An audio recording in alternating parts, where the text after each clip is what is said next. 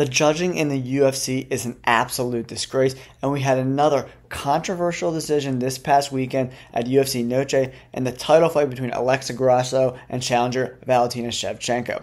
I'm not here to debate whether who won or who lost, but I want to talk about how the judging is either corrupt or they have no idea what the hell they're doing. Stick around for the video. Did you guys see the look on Sean Shelby's face after Bruce Buffer told him that this fight was ending in a draw? He was so absolutely perplexed. And everyone in the building seemed to agree that Valentina Shevchenko did enough to get her title back at UFC Noche.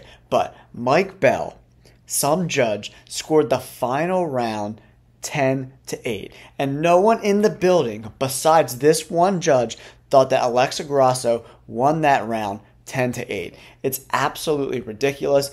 Valentina Shevchenko controlled the pace of the fifth round up until the last minute and 10 seconds of the fight when she made a mistake. She slipped off the headlock she was on, fell to her knees, and Alexa Grasso took her back. She did land a few good shots and tried submissions, but there's no way that it was a 10-8 round.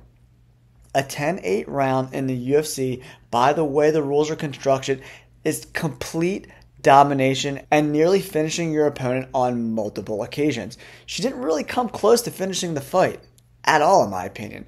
She landed a couple good ground and pound shots, and then she tried a couple different chokes, but she was unsuccessful. She did not control the round for the duration of the 5 minutes, and she only held her back for a minute of the round. So what Valentina Shevchenko did was control the round by the jab. She was piecing her up on the feet for the majority of that round. She even got in good position to get a trip because they were sweaty and a little tired. She slipped off and she made a mistake, and Alexa Grasso capitalized on it. It's not like Alexa Grasso pushed the pace, was beating the shit out of her the whole round. It's absolutely insane.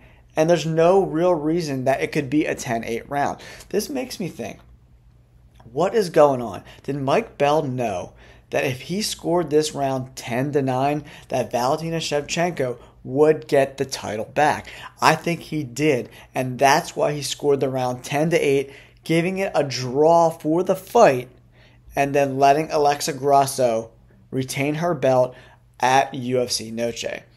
It doesn't make a lot of sense to me how Mike Bell could ever come to the conclusion that Alexa Grasso dominated that round enough to get a 10-8.